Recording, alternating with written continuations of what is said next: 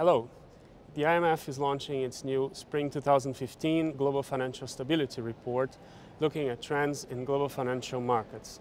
To discuss the main conclusions of the report, here's José Viñals, Financial Counsellor and Director of the IMF's Monetary and Capital Markets. Hello, José. Hello. Thanks for being here. My pleasure. So, this seems to be a very complicated period in financial markets, not that it's easy anyway. But what are the main findings of this new report? Well, in a nutshell, what we find is that at this stage, so many years since the beginning of the crisis, financial stability is not yet assured. In fact, what we have seen is that over the past 6 months, there's been an increase in risks to financial stability, and also we've seen a rotation to places where these risks are harder to monitor and harder to address. For example, risks have shifted from banks to non-banks, or if you prefer, shadow banks, from solvency towards market liquidity, and from advanced economies to emerging markets. And more specifically, what are these risks? Well, I think there are 4 main risks to global financial stability. The first one are the risks that come from a long period of very low interest rates, negative interest rates now in a number of cases, which are leading in some advanced economies to pockets of financial excesses, of pockets of overvaluation of asset prices, and also creating solvency challenges for life insurance companies and defined benefits pension funds. The second risk is that of the normalization of US monetary policy and the risk that it can be bumpier than we would all hope for. The third risk has to do with emerging markets, and emerging markets groups economies which are very heterogeneous.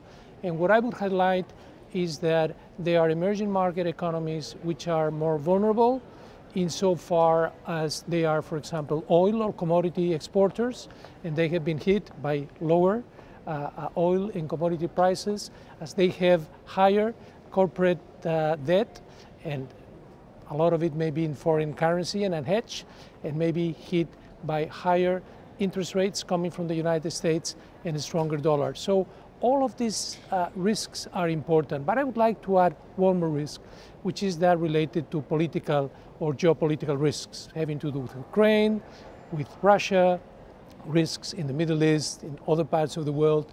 And if any of these risks materializes in the present context of low market liquidity, the impact of those shocks is going to be deeper, is going to be amplified, and is going to be extended well beyond the markets or countries which will initially be hit by the shocks. So these are the main risks to global financial stability.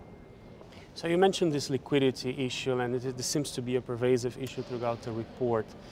Tell us more about this problem, and particularly, how can we have a liquidity problem after all these years in which the largest central banks have been pouring money into the financial system through the various quantitative easing programs, probably trillions of dollars. So where has all this money gone?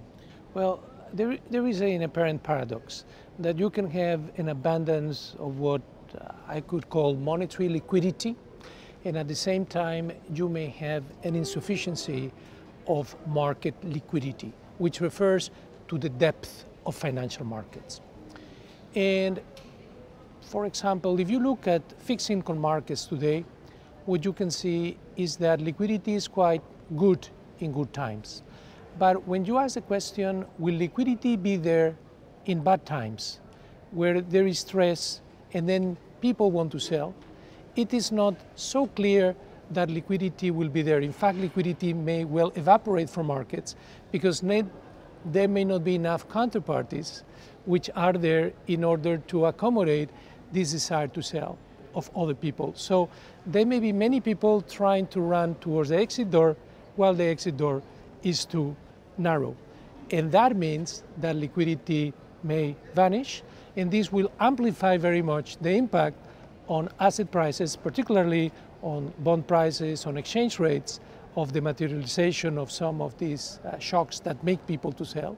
And as I was mentioning a few minutes ago, this will lead to a much a larger impact and much more extended impact, which go well beyond the market, which is hit by the shock in the first place. So when we talk about quantitative easing program, of course, the ECB's program comes to mind, which is the most recent and commented one. What is your first evaluation of it? Has it been working? Well, quantitative easing is absolutely of the essence for the euro area because it is essential to address the deflation risks that existed. So it's very important. The question is it working? That's what you're asking. And one can say that the answer is yes, if one looks at the impact that it's having on asset prices. In fact, quantitative easing is working well before its implementation in March of this month. It's been working for months before, once markets have had some expectation that this program was going to be launched. And one can see a very significant reduction in borrowing costs, very significant increase in equity prices, a depreciation of the euro, and all of these things are enhancing asset valuations in the euro area, are decreasing the cost of financing, are improving the competitiveness of European firms, and all of this is hopefully going to lead to better prospects down the road.